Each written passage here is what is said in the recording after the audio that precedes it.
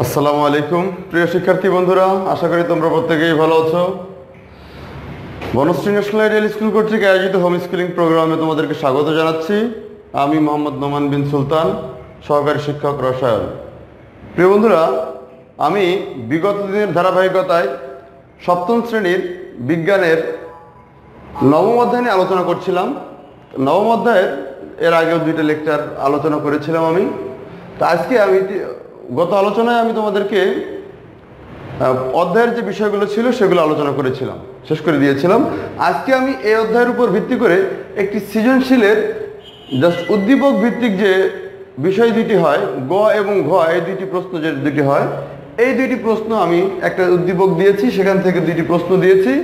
সেই প্রশ্ন দুইটি আজকে তোমাদের সামনে একটু আলোচনা করার চেষ্টা করব।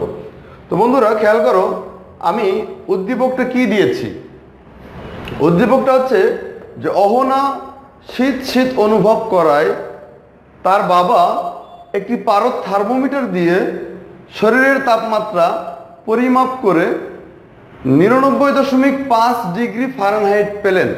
তার মানে তোমরা দেখতে পাচ্ছ যে আমরা বাসা বাড়িতে জ্বর মাপার জন্য যে থার্মোমিটারটা ব্যবহার করি, সেখানে যে স্কেলটা ব্যবহৃত হয় সেটা হচ্ছে পারদ স্কেল, এবং সেটা ফারেনহাইটে থাকে। পারদ থার্মোমিটার এবং স্কেলটা হচ্ছে ফারেনহাইট স্কেল। এই জন্য আমি বলছি যে এত ডিগ্রি ফারেনহাইট পেলেন। এখন প্রশ্ন হচ্ছে আমার, অহনার শরীরের তাপমাত্রা সেলসিয়াস স্কেলে রূপান্তর করো। অহনার শরীরের তাপমাত্রা পেয়েছি কত? 99.5 ডিগ্রি ফারেনহাইট। এই ফারেনহাইটটাকে আমরা সেলসিয়াস স্কেলে রূপান্তর করব। এই ফারেনহাইট তাপমাত্রাকে যদি আমি সেলসিয়াস স্কেলে রূপান্তর করি, সেক্ষেত্রে আমি গতদিন তোমাদেরকে এরকম টাইপের একটা অঙ্ক করিয়ে দেখেছিলাম। আজকে সৃজনশীলের মধ্যে কেমন হয় সেটা আমি একটু দেখাচ্ছি। তার মানে যে তাপমাত্রাটা দেওয়া আছে এটা হচ্ছে ফারেনহাইট স্কেলে। এই জন্য আমি লিখেছি, দেওয়া আছে ফারেনহাইট স্কেলের তাপমাত্রা F = 99.5 ডিগ্রি। এখন আমাকে বের করতে বলা হয়েছে কি সেলসিয়াস স্কেলের তাপমাত্রা। তার মানে আমি লিখবো অর্থাৎ সেলসিয়াস স্কেলের তাপমাত্রা C = হট। তার মানে এই C এর মানটা আমি বের করব। তো এই ফারেনহাইট এবং সেলসিয়াস স্কেলের মধ্যকার যে সম্পর্ক ছিল, সে সম্পর্কটা আমি এখানে লিখে দিয়েছি। তোমরা এই সমীকরণটা লিখেছো। এখন খেয়াল করো, আমি এখানে F এর মান দেওয়া আছে, এই F এর মানটা আমি সমীকরণে বসানোর চেষ্টা করব। তো সমীকরণে যদি বসে তাহলে আমার ক্যালকুলেশনটা কেমন হয় আমি একটু করে দিই। তাহলে C/5 = F এর মান হচ্ছে 99.5 -32 / 9।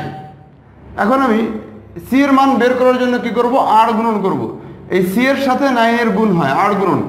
ভগ্নাংশের সমান সমান দুই পাশের যদি দুইটা ভগ্নাংশ থাকে, তাহলে বাম পাশের উপরেরটার সাথে ডান পাশের নিচেরটা এবং বাম পাশের নিচেরটার সাথে উপরেরটার ডান পাশের উপরেরটা গুণ হয়।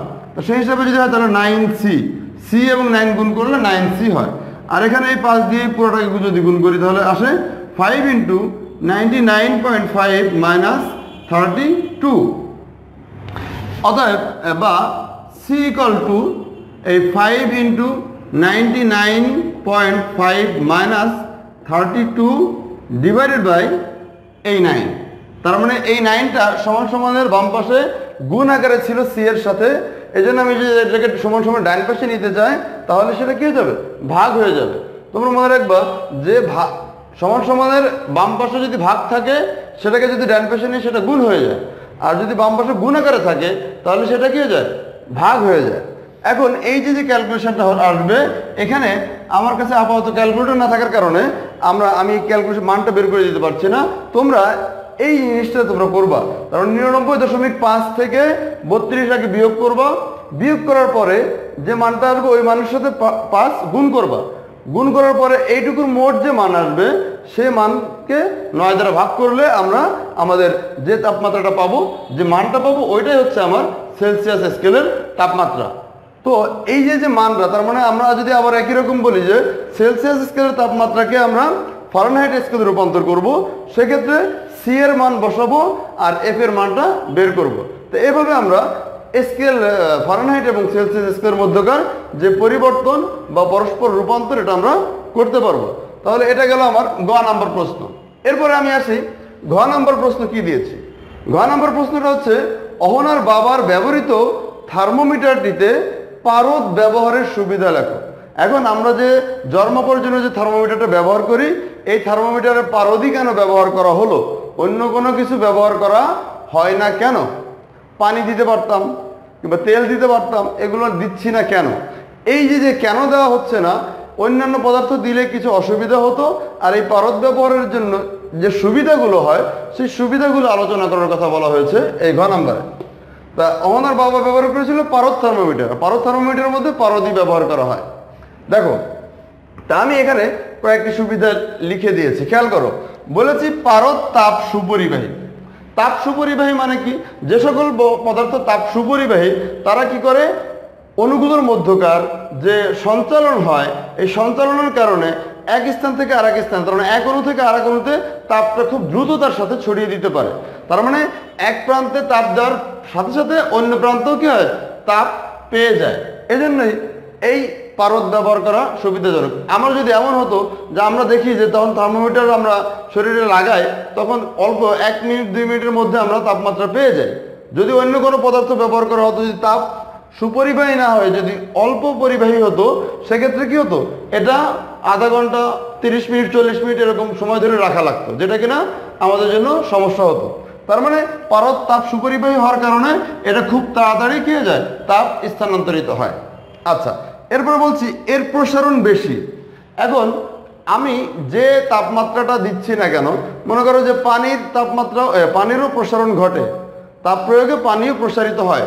তো এই পানি প্রসারিত হলেও এত বেশি পরিমাণে প্রসারিত হয় না, বা এত তাড়াতাড়ি প্রসারিত হয় না, যার কারণে পানি ব্যবহার করা হয় না। অন্য কোনো পদার্থ এই পারদের মতো এতটা বেশি প্রসারিত হতে পারে না, এই জন্য পারদটাকে ব্যবহার করা হচ্ছে। আচ্ছা, এরপর বলছি এর তাপ ধারণ ক্ষমতা কম। তাপ ধারণ ক্ষমতা বলতে কি বোঝাচ্ছে? কোনো একটা পদার্থকে তাপ দিলে ওই পদার্থটি যে তাপ ধরে রাখে বা শোষণ করে রাখে, এইটাকে বলা হচ্ছে যে তাপ ধারণ ক্ষমতা। তার মানে পারদে যদি তাপ দেওয়া হয়, তাহলে তার নিজের স্থানান্তরের জন্য বা প্রসারিত হওয়ার জন্য সে তাপ নষ্ট করে না বা তাপ ধরে রাখে না, এটাকে বলা হচ্ছে তাপ ধারণ ক্ষমতা। তো এই তাপ ধারণ ক্ষমতা কম হওয়ার কারণে কি হচ্ছে, আমার যে পরিমাণ তাপ আমি শরীরে আছে বা কোনো পদার্থে আছে, সেই তাপের একটা রিডিং আমরা পাবো। এজন্যই তাপ ধারণ ক্ষমতা কম হওয়ার কারণে এটা আমাদের ব্যবহারের সুবিধা হচ্ছে। যদি তাপ ধারণ ক্ষমতা বেশি হতো, তাহলে আমার শরীরে যে তাপমাত্রা আছে সেই তাপমাত্রা থেকে কম রিডিং আমরা পেতাম। আচ্ছা, এরপরে বলেছি এটি বিশুদ্ধ অবস্থায় পাওয়া যায়। এই বিশুদ্ধতার কথা যদি যাই, পৃথিবীতে একমাত্র ধাতু আছে যা কিনা তরল। পৃথিবীর একমাত্র ধাতব পদার্থ এই পারদ, যা কিনা তরল অবস্থায় পাওয়া যায়। তো এই যে এটি বিশুদ্ধ অবস্থায় পাওয়া যায় এবং এটি সক্রিয়তা খুবই কম। সক্রিয়তা কম থাকার মানে কি, অন্য মৌল অথবা যৌগের সাথে খুব তাড়াতাড়ি এরা বিক্রিয়া করতে চায় না, এই জন্যই বলা হচ্ছে এটি সব ম্যাক্সিমাম সময় বিশুদ্ধ অবস্থায় পাওয়া যায়। তো বিশুদ্ধ অবস্থায় পাওয়া, যদি ভেজাল থাকতো তাহলে আমরা আমাদের যে রিডিং দরকার বা তাপমাত্রা রিডিং দরকার, সেটা পুঙ্খানুপুঙ্খ রূপে পাইতাম না। তাই জন্য আমরা বিশুদ্ধ অবস্থায় পাওয়াতে আমরা ভালোভাবে রিডিং বা তাপমাত্রার পাঠটা পাচ্ছি। এরপর বলছি পারদ কাঁচ নলের গায়ে লেগে থাকে না। অন্য যে কোনো পদার্থ, পানি বলো, তেল বলো, যে কোনো তরল পদার্থ বা লিকুইড জাতীয় পদার্থ, এগুলো কাঁচ নলের গায়ে লেগে থাকে। যদি কাঁচ নলের গায়ে লেগে থাকে তাহলে তো কি হতো, এই যে স্তম্ভটা তোমরা থার্মোমিটারে দেখবে যে এরকম কালো কালো করে একটা স্তম্ভ যায়। যদি কাঁচ নলের গায়ে লেগে থাকে তাহলে একটা সময় দেখা যাচ্ছে যে বুঝতেই পারবো না যে আমরা রিডিং কোনটা হচ্ছে, আর কমে যাচ্ছে না বৃদ্ধি পাচ্ছে, এটা বোঝাই যেত না। এই জন্য কাঁচ নলের গায়ে লেগে না থাকার কারণে আমরা মূলত ভালোভাবে রিডিংটা পাই, কারণ এটাও একটা সুবিধা। আচ্ছা, এরপরে বলছি এটি উজ্জ্বল অস্বচ্ছ পদার্থ। স্বচ্ছ পদার্থ যদি হয়তো, পানি যেমন স্বচ্ছ পদার্থ, কাঁচ যেমন স্বচ্ছ, কিছু কিছু কাঁচ আছে স্বচ্ছ পদার্থ, আবার কিছু কিছু অস্বচ্ছ আছে। তো স্বচ্ছ হলে হয়তো কি বুঝতে পারতাম না যে কোন জায়গা থেকে কোন জায়গা যাচ্ছে। আমরা থার্মোমিটার ধরলে কাঁচ আর ওইটা একই রকম মনে হতো। যে অস্বচ্ছ হওয়ার কারণে এবং এটি উজ্জ্বল, এই উজ্জ্বল এবং অস্বচ্ছতার কারণে আমরা দেখতে পাই যে কত ডিগ্রি থেকে কত ডিগ্রিতে সে স্থানান্তর হচ্ছে, এটা আমরা দেখতে পাচ্ছি। তো এই যে আমি পয়েন্টগুলো লিখেছি, জাস্ট আমি পয়েন্টগুলো লিখেছি, আর ব্যাখ্যাটা আমি মুখে নিজে বললাম একটু। তোমরা এই পয়েন্টগুলো লিখবা এবং এর ব্যাখ্যাটাও প্রশ্নের অ্যান্সার উত্তর করার সময় অবশ্যই এর ব্যাখ্যাটাও তোমাদেরকে দিতে হবে, যেহেতু এটা ঘ নাম্বারের প্রশ্ন। ব্যবহারের সুবিধাগুলো আলোচনা করো, ঠিক আছে? আলোচনা করার ব্যাপারটা হচ্ছে তোমার কি, এই পয়েন্টগুলো লেখার পরে আরো বেশি একটু ব্যাখ্যা করে দিতে হবে। তবেই আমরা পূর্ণ মার্ক আশা করতে পারি। তো বন্ধুরা, আজকে এই যে আলোচনা করলাম, এর আগে গত ক্লাসে আমি তোমাদেরকে তাপ সঞ্চালন কিভাবে ঘটে বা তাপ এক জায়গা থেকে আর এক জায়গায় কীভাবে যায় এ বিষয়ে একটু আলোচনা করেছিলাম। ওই বিষয়টার উপরেই আমি আজকে একটা এইচডাব্লিউ দিলাম যে তাপ সঞ্চালনের পদ্ধতিগুলো ব্যাখ্যা করো। সিম্পল, তাপ সঞ্চালনের পদ্ধতিগুলো কি কি? তাপ সঞ্চালনের পদ্ধতিগুলো ছিল হচ্ছে পরিবহন, পরিচলন আর হচ্ছে বিকিরণ। এই যে তিনটি পদ্ধতি, এই তিনটি পদ্ধতি আমরা বই থেকে, বইয়ে আছে এই বইয়ের এই তিনটি পদ্ধতি আমরা কি করব, এটা বই থেকে জাস্ট একটু ব্যাখ্যা টাইপের প্রশ্ন করে আমরা এটাকে এইচডাব্লিউ কমপ্লিট করব। তো এই যে এইচডাব্লিউ করাটা অনেকটা আমরা বলি না ফরজ বিষয়ের মতো। ফরজ কাজ না করলে কি হয়, পাপ হয়। ঠিক এখানেও আমাদের এই এইচডাব্লিউ যদি আমরা না করি তাহলে আমাদের পাপ হবে। কেমনে পাপ হবে? পাপটা হচ্ছে যে আমরা সিটি ডায়েরি মার্কটা পাবো না। এইচডাব্লিউটা জমা দিলে, আমরা স্কুলে জমা দিলেই সিটি ডায়েরি মার্ক পাবো, আর তা না হলে বার্ষিক পরীক্ষা সিটি ডায়েরি মার্কটা আমরা পাবো না। এজন্য তোমরা এইচডাব্লিউটা অবশ্যই কমপ্লিট করবে এবং প্রতি রবিবার স্কুলে এসে জমা দিয়ে যাবে।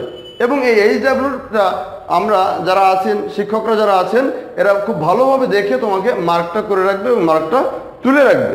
ভুল হওয়ার কোনো সম্ভাবনা নেই। এজন্য অবশ্যই তোমরা এইচডাব্লিউগুলো করবে এবং প্রতি সপ্তাহে এসে জমা দিয়ে যাবে। তো বন্ধুরা, আমি আজকের এই আলোচনা থেকেই আমি আমার এই নবম অধ্যায়ের সপ্তম বিজ্ঞানের নবম অধ্যায়ের আলোচনাটা আমি আজকে শেষ করছি। পরবর্তী ক্লাসে আবার পরবর্তী অধ্যায়ের কোনো বিষয় নিয়ে আবার দেখা হবে। তোমাদের সুস্থ, সুন্দর ও মঙ্গলময় জীবন কামনায় আজ এ পর্যন্তই। পরবর্তী ক্লাসে আবার দেখা হবে ইনশাল্লাহ। আল্লাহ হাফেজ, আসসালামু আলাইকুম।